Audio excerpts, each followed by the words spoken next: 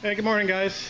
It's Tush coming at you. It's about 20 after 10 on Sunday morning, August 4th. And we're out in the garage again today. Panels are off the car, except for the doors.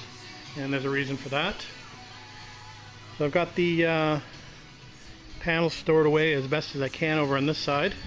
Trying to keep them safe and out from being bashed around. So what we plan on doing today is we plan on taking the body off the chassis, and I think what we're going to do is we're going to roll the chassis out into the driveway, and we're going to cover it with some tarps, and we're going to leave it out there for a few days just to get it out of the way. I may be able to, we'll see how much space I have, but I may be able to move the body over enough to be able to work on it comfortably and to be able to get the chassis on the other side, and then I can just push the chassis in and out when I need to. That's assuming that I have enough room to get the TR3A in. So it'll be tight, but I know I can get 3 cars in here, but I do have a lot of stuff piled up against that far wall, so that might be a bit of an issue. Anyway, so one of the Triumph guys, and I think it was Pit Stop TR3, asked me to take a video the next time I took the body off. So that's exactly what I'm doing here. Let me just turn the radio down for a sec.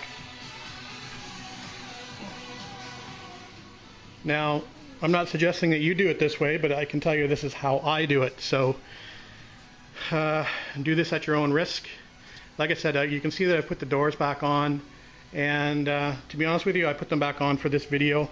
I don't really think it's a requirement at this stage to have the doors braced, because there's new floors, new sills, everything is brand new in this car, and the car is very solid.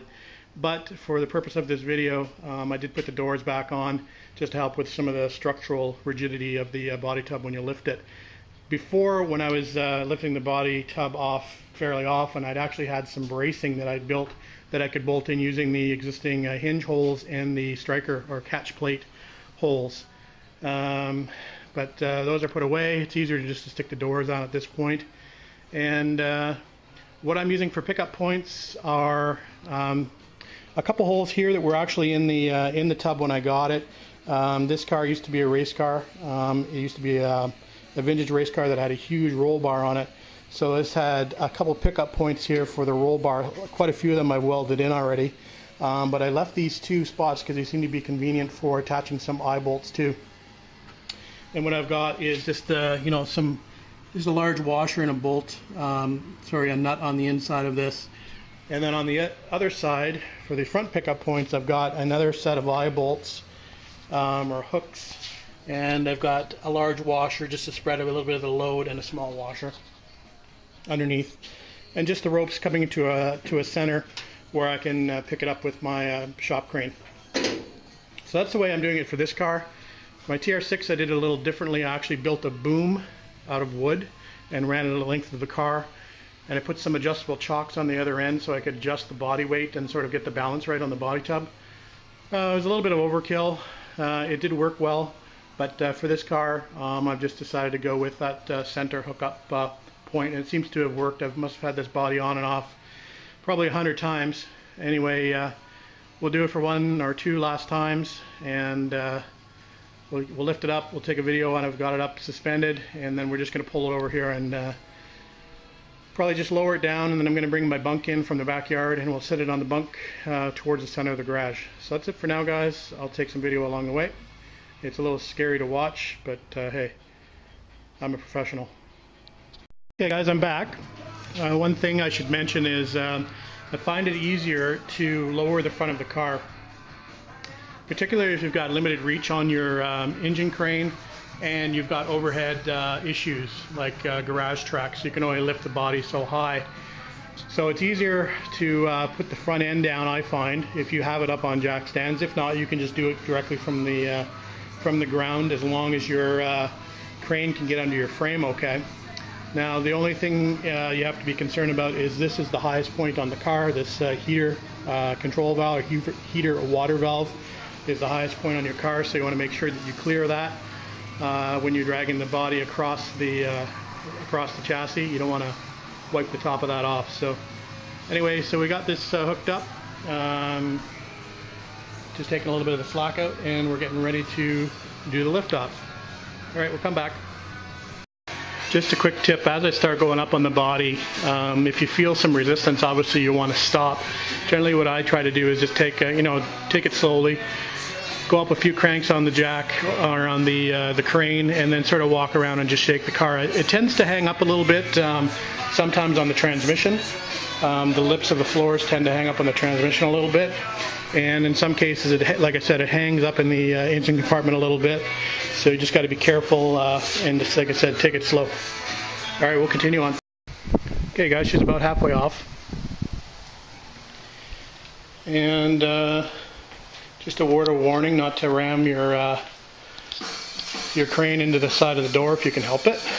I haven't done that yet, but anyway, just a quick warning because your shop crane tends to want to walk towards the car when you're cranking on it. So anyway, I did add a little, this is one of my little helpers, is just add a little weight in the back just to keep the front end up, as that's the highest point. So I just have a battery booster in the back here to give it a little bit of weight. All right, we'll continue on.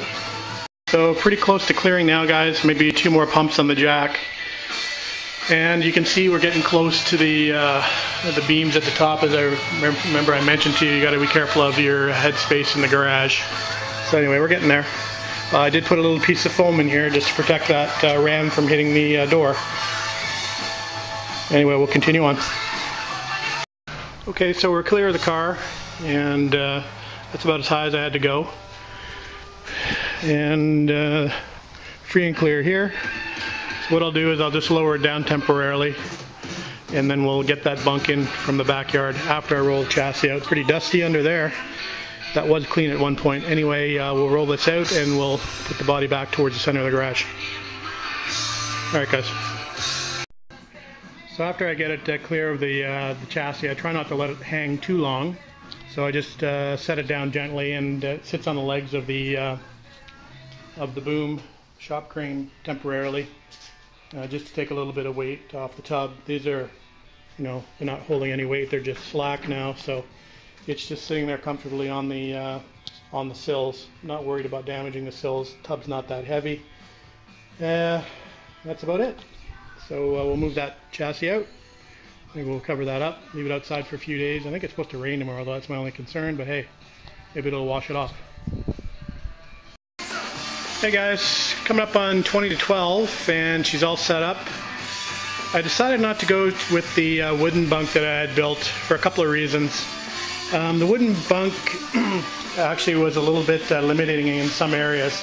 It was hard for me to get down here because the wood overhung on the bottoms of the sills. So I know I'm going to have to paint the bottom of the sills, so I figured I'd go with something a little bit still supportive, but a little bit more sparse. So I've got a couple of folding sawhorses. This one's sacrificed 8 inches of its legs, as you can see.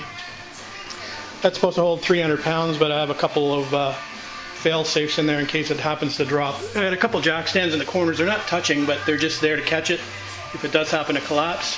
And I got my trusty milk crate with the cushion on it, just in case it drops straight down. And in the front, I haven't actually used the feet of the sawhorse. I've actually just spread it across a couple jack stands underneath the front edges of the floor. So that's pretty solid. It's about the right height for me to work on. Like I said, I've mainly done that because I really need to be able to spray down that low, and I also need to mask off the bottom of the car, not to get any overspray on it. So I think we're set up in pretty good shape.